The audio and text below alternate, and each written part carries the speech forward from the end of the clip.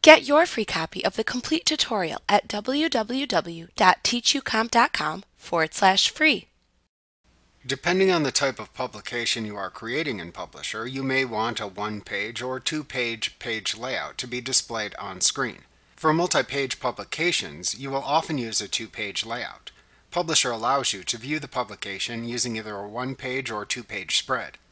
To change the page layout spread of your publication, click the single page button near the right end of the status bar to view your publication one page at a time.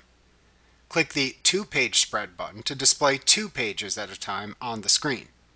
You can also select the View tab in the ribbon and then click the buttons that appear within the Layout button group to switch between the views. It is important to note that some templates may not allow for a 2-page spread view. You will also need at least 3 pages in your publication to view it within a 2-page spread view. Like what you see? Pick up your free copy of the complete tutorial at www.teachucomp.com/free.